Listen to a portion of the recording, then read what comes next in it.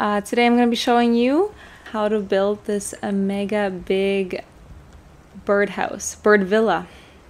In the middle we have a water well, and there's also some space for just regular old bird seed, a cage for a protein bar, and a space for some peanuts for the squirrels. It's all going to be kept nice and warm by an ultraviolet lamp at night throughout the long cold winter nights. And before that, we got to demolish the old thing that we got here.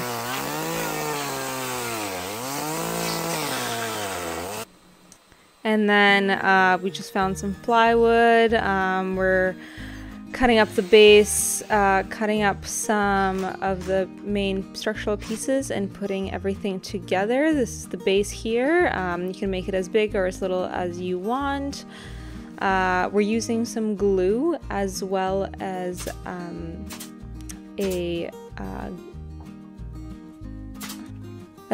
a nail gun, and then in the middle goes the water well. We're going to insulate it because we're putting some moss in the middle, so we don't want it to rot over time. Again, nail gun that in place. These wooden structures will just serve as boards to kind of keep everything in place, not let anything fall over. Again, we're using glue. The roof is going to be slanted. You can make it again as little or as tall as short as you want it to be, using glue to place them in and then securing them with a nail gun. You get the gist.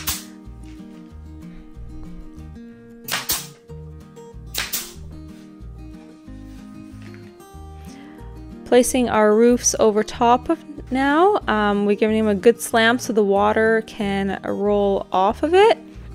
Again, there will be moss on the top so that any rainwater will at least be absorbed, and overall the structure will remain pretty solid and not rot over time.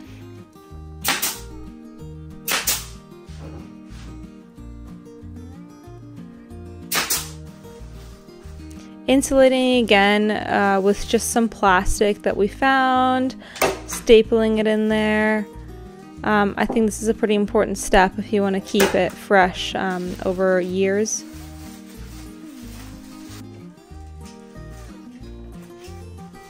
Cutting the excess here. And then this mesh part, I'm going to cut it for as big as I want it to be. This is just to keep the peanuts in for the squirrels. So stapling it in place again. We want our squirrels to work for their peanuts. So we're just putting them in this metal cage. And then some of the bird feed will also go into this hanging metal cage.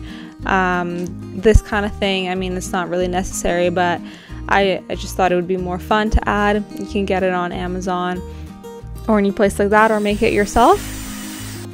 And then we're just putting our legs on here. We want this to be pretty tall up there. I mean, most of the time bird feeders go onto trees. This will be a freestanding one on the ground, just under a tree, so we want it to be fairly tall. On the bottom here we'll place some moss, just for an extra layer, because why not? Make it blend in with the environment. Once again, putting in some insulation.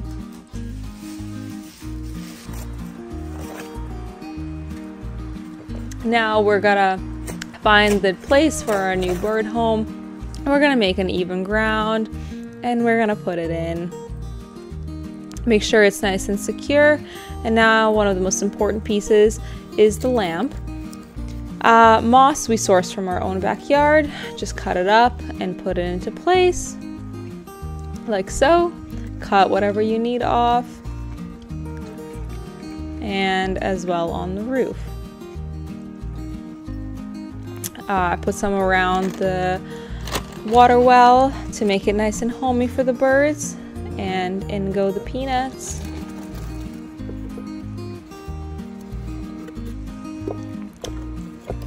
This is a special protein feed for the birds. Goes right into there. And then some seeds and nuts. Just sprayed on the ground there. I'll refill these every few days. Water goes in the middle. Once again, this will not freeze because of the heated lamp on the top. This is the key feature here. And there you go, some pretty lice to make it nice and homey. And we wait for the birds to show up. Turn that thing on. There they are. Oh, first night, and we already have 5 visitors. Nothing big. These are just some of our local birds, but we're excited to see what else we can get in the future. And this is it at night. Thank you guys so much for following along, and I hope this helps some of you and inspires you to build your own bird feeders like this. Follow and like for more. Subscribe.